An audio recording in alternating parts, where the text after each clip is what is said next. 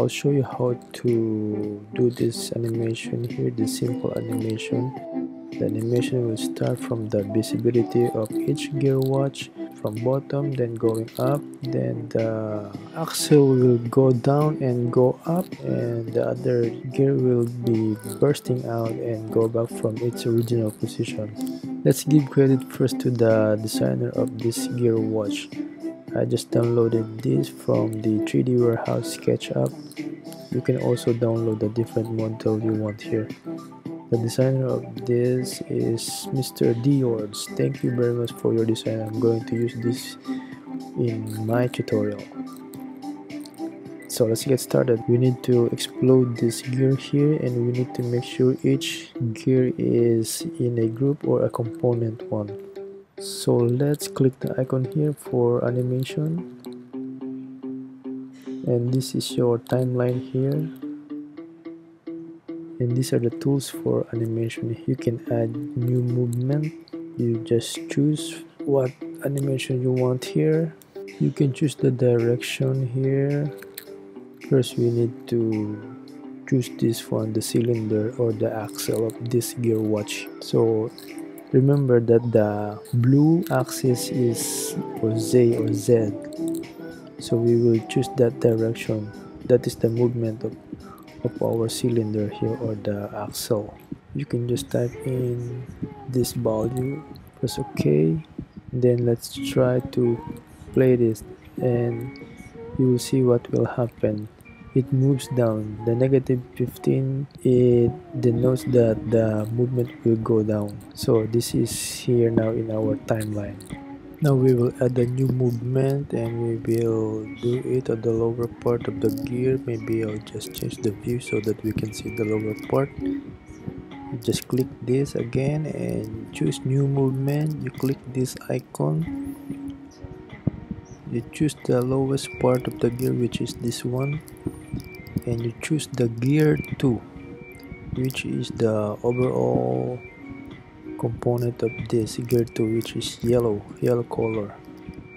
Just click yellow, and you choose the from which direction it will be visible, X, Y, or Z. So ours is from bottom going up, so we will choose the Z axis or Z axis. The total time for this one is 2 seconds only, and it will automatically go to your timeline again. And then we choose another gear here, which is this.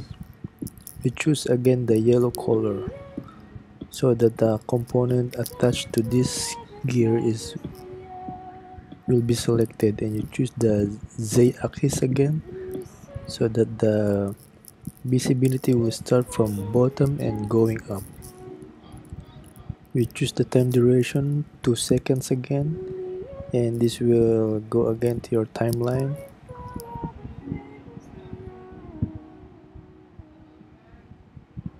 You choose again the other part of the gear. You add new movement. You click this one, new movement. You click this and you choose the yellow color, which is the overall component of this gear. You choose the Z axis again. You will choose the 2 seconds duration, and click this one, and new movement again. You can just repeat the process. Click this and this color. Now we will reduce it to 1 second time duration. So just change the axis here, which is the Z.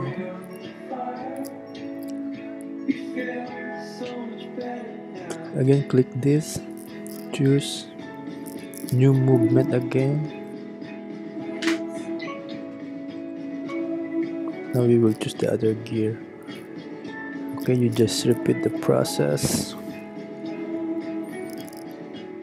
1 second, play. Okay, It looks nice.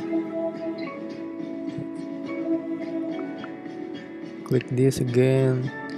It will go automatically to your timeline. And now we will animate the dial, which is this tree. You choose the new movement. 1 second. Okay, click. We'll go to your timeline again. Add another new movement for this dial. You just repeat the process. You just choose the z-axis and 1 second duration. Click this. It will go again to your timeline. Click new movement again for the last dial. You click this one, choose the z-axis, play. It's looking good, and it goes to your timeline again. So I'll just change the view here to make it look nice. Maybe this one. Let's play from the start so that we will see how does it look like.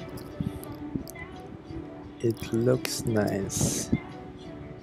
I want this to be on the last part so that when all the gears are visible, this will go down and go up again.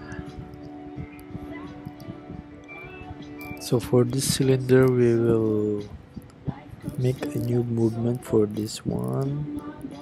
We will do the same thing as what we did on the other gear. We will make it visible. You just choose the z-axis, so this will be visible from bottom going up.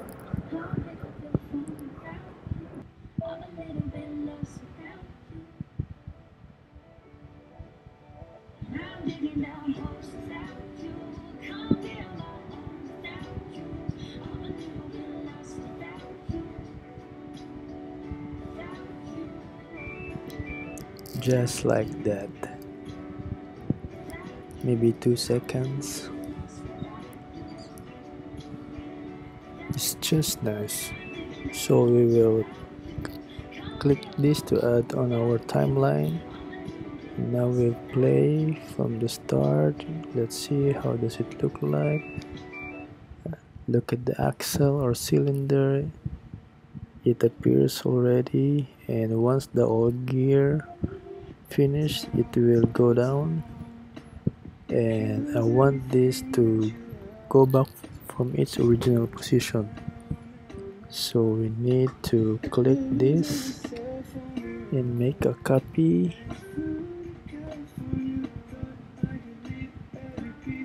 and paste it here. As you can see here, the arrow is pointing backward. So let's try to play again, but this one continues to go down. You need to edit the element of this. You need to edit the value. The previous value we put here was 15, so I'll just make it -10, and the other one is -10. You just use this value, -10, -10, and click here, and to go to your timeline again. So let's play from here, and it go back again from its original position. So I want this gear to be burst and go back again to its original position. So we will add new movement for this gear. You click new movement, and you choose the burst icon here, or explosion. You select the whole thing, which is the blue, and maybe the explosion factor, maybe this much. You can choose whatever factor you want to choose.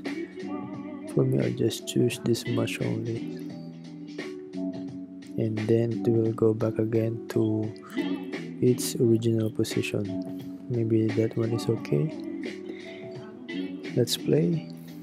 Okay, and you click this again to go to your timeline. So I want this to go back from its original position, but first we need to play. How does it look like? Okay, the gear are going up, and wait for our cylinder. It will go down and go back again from its original position, and the other gear will burst, and I want this to return from its original position. So what we will do, we need to copy again and paste it in our timeline. Right click, and we will select this, and you click the reverse icon here, so it will go back to its original position.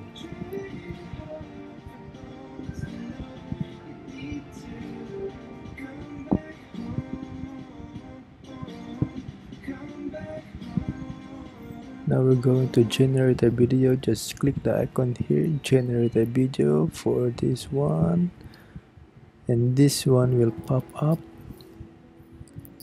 and what we're going to choose is this images sequence, and then we will render it through Final Cut Pro. Choose the dimension of your video, whatever you like. For me, I choose the 16 by 9, and the rest you can choose whatever you want. And the overall frame it will produce will be 518. So click generate video. So it will take much time. Maybe I'll fast track this and I'll get you back later. So we will open the location of all the images sequence rendered, and I'll show you how does it look like. You just scroll down your arrow key, click, and you can see all the images here. It's moving up to 140 something, 150, and so on and so forth. And it produced, like what I said, 518 images. So we need to render the images sequence in Final Cut Pro. Follow me and I'll show you how to render the images sequence in Final Cut Pro. And don't forget to share and subscribe this video. Thanks for watching, guys. Bye bye.